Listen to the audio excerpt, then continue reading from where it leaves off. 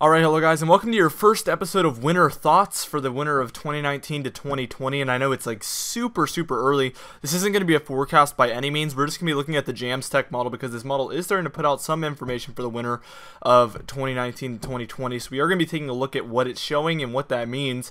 A lot could change, obviously. It's pretty much a 50% chance that a lot of this is going to change or not even be close to what this is showing, but it is just kind of more interesting than anything. We are going to be looking at what the Jamstech is calling for as far as sea surface temperatures, and then precipitation, and then also air temperature comparatively to normal. So that's going to be really fun to look at. We're going to start out with your sea surface temperatures though. And you're just going to have to kind of bear with me as I'll try to mention the geographical locations of these certain anomalies. But we do see a lot of those warm temperatures there for the northern Pacific Ocean, specifically closer to the west coast of the United States. That's what we call a positive PDO. This one kind of looks odd. It reminds me a lot of last winter where it's kind of offshore a little bit and really oddly shaped. So we're going to keep that in mind. You might also want to take note of the ENSO region, which is kind of right near the equatorial Pacific. And it extends all the way into the middle of the Pacific Ocean, and this is where we see El Nino take place.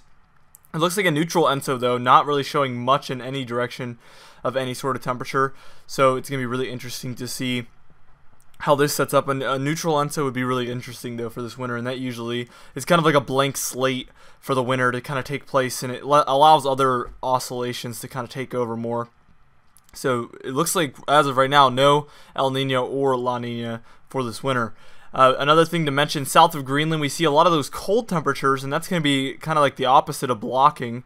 So that's going to be kind of bad for the east coast of the United States this winter. If you wanted cold and snow, that's not going to help.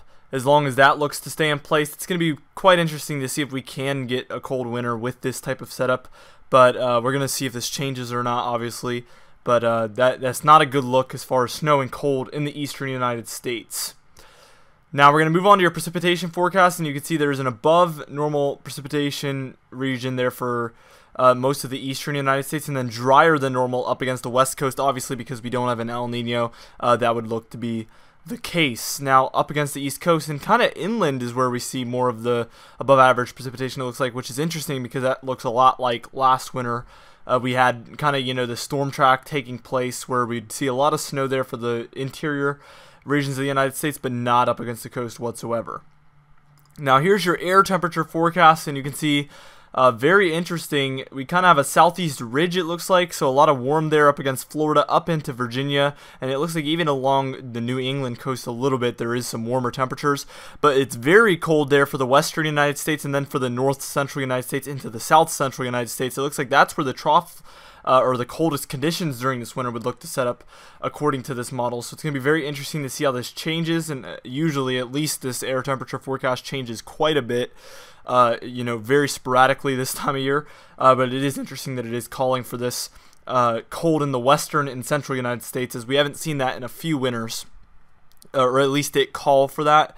Last winter we did kind of see those types of conditions, but we weren't forecasting for this to happen. Anybody was. As far as I know, nobody was calling for that to happen last winter, but we haven't really had a winter going into it where we felt like it was going to be colder in the west since, I mean, very long ago. It might have been 2011 to 2012 even, so very long time ago. So it's going to be very interesting to see this winter play out. Anyway guys, I hope you enjoyed this video. Please subscribe for future updates on the winter, as obviously we get way closer to winter.